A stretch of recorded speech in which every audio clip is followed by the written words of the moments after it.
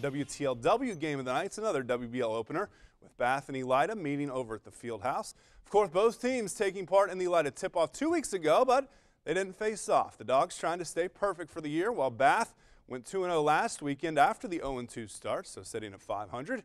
This one's yours at 11 here on TV 44. And the Bulldogs taking a little nap before the game. Not really, huddling up. Look at the high-low. Bath's Will Clark hits Harrison Goff, and he puts it in. Daniel Unruh responds. Look at the drive by the senior. Nice job through 3 defenders. Off glass. Chad Fry coming off a big weekend, showing off that mid-range, knocking down the jumper.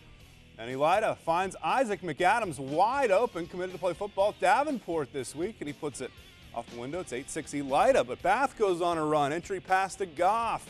It's a 12-8 Wildcat lead. Back comes Elida on the home court. Max Parker gets the loose ball, and nobody's stopping the spin move. Gets it up and in. Could be a Layfield Welding top 5 play next week. Elida goes in front 14-12.